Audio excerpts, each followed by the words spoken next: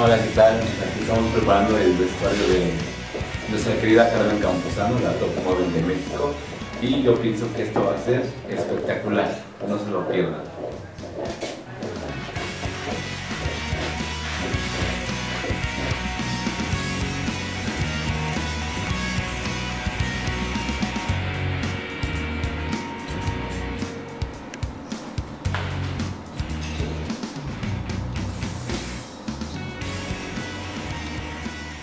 Hola, soy Eduardo Arias, maquillador, peinador hace 40 años. Tengo muchas experiencias con Besson, que tenemos una buena historia de trabajo y de amistad. Empezamos haciendo nuestra primera, la primera portada de Vogue hecha por él. De todo esto, Carmen, de los rostros más bellos del medio, pues trabajamos muchísimo con ella y ahora al reencontrarla pues es una padre experiencia y verla que todo eso que siempre ha sido pues sigue ahí. Entonces pues mucho gusto de reiniciar todo esto con este equipo.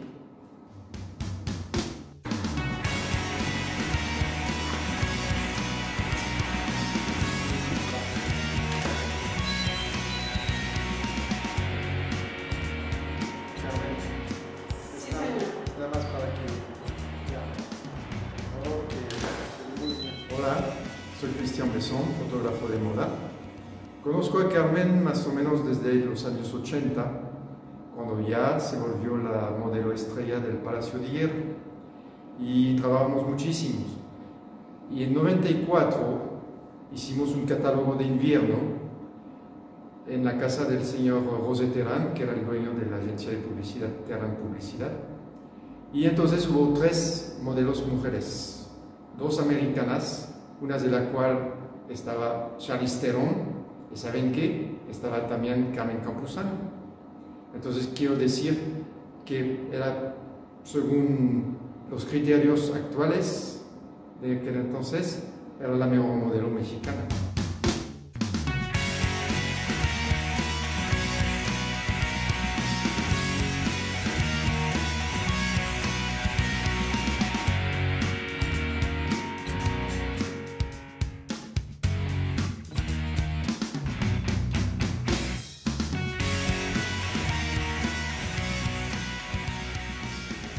Hola, ¿qué tal? Soy Sergio Lomán, soy fotógrafo comercial, soy fotógrafo creativo y fotógrafo de modas, de retrato.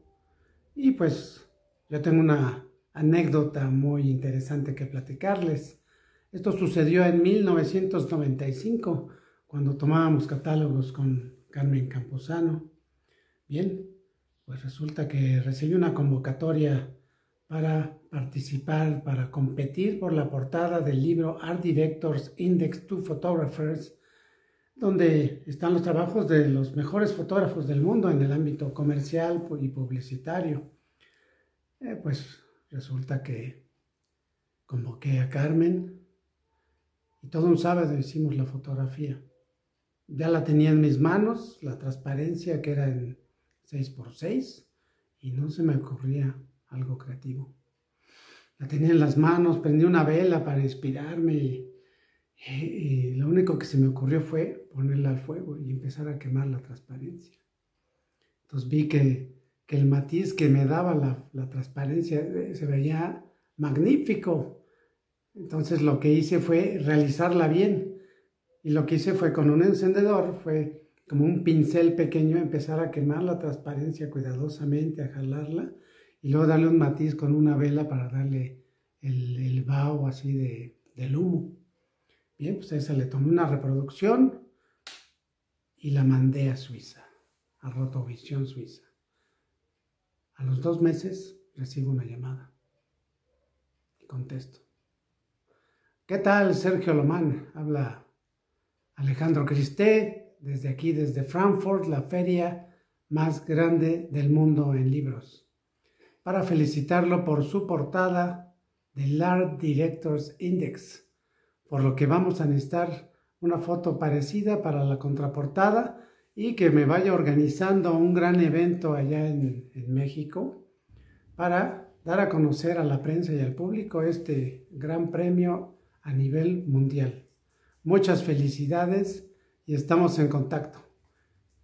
¿Me escuchó? Sí, es que me quedé pasmado. Sí, pues muchas gracias. Y pues me quedé impresionado. Bueno, pues a los meses se realizó un gran evento donde acudieron cámaras y micrófonos. Ya estuvimos Carmen y yo recibiendo ese gran premio que nos trajo mucho trabajo, muchos reconocimientos y muchas satisfacciones.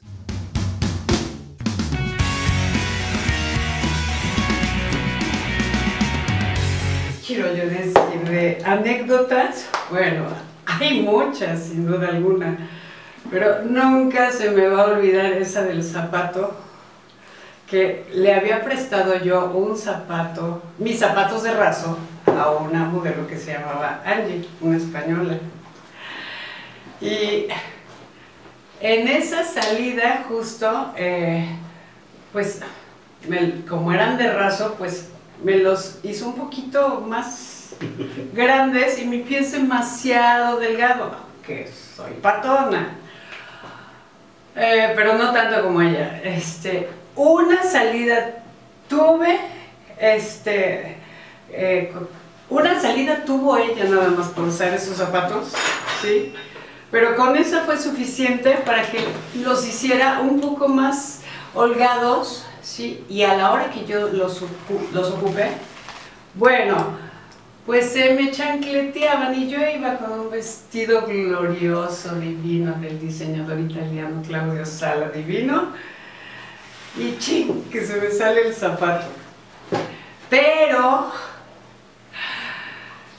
pues sí me dio nervio, claro que me dio nervio, porque yo iba en divina y glamorosa, pero al mismo tiempo que me dio nervio, me dio un ataque de risa incontenible, ¿sí? Y entonces no me podía poner el zapato, porque entre que me temblaba la patita y me cimbraba yo de la risotada que me dio, pues que acabo así muy monamente, me agaché, recogí mi zapato y me regresé. Y lo padre de todo esto es que el público de ese desfile maravilloso fue tan solidario, ¿sí?, que se empezó a carcajear con la Campuzano. Son anécdotas inolvidables, de verdad, porque todo fue tan chusco, pero esa gran empatía del público que siempre me ha acompañado fue maravillosa.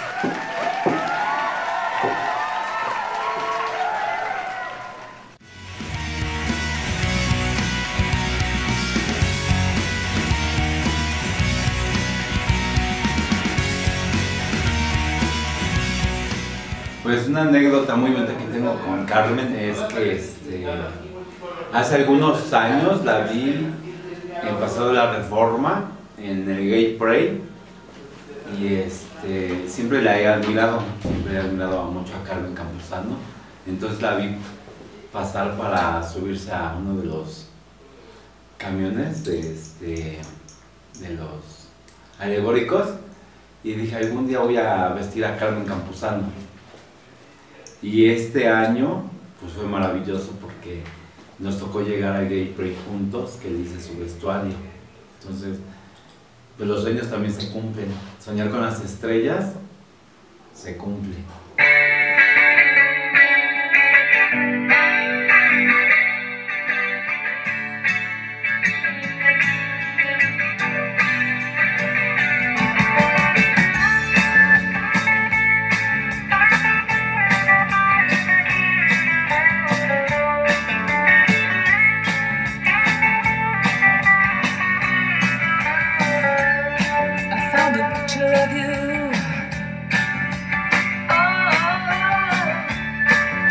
Hijack my world at night.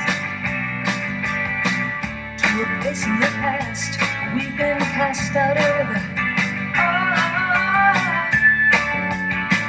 Now we're back in the fight.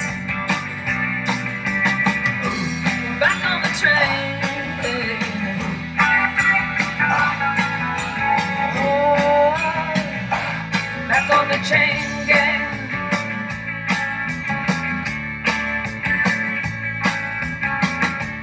Circumstance beyond our control. The phone, TV, and the news of the world got in the house like a pigeon from hell. From sand in our eyes and descended like flies. Put us back on the train. Yeah.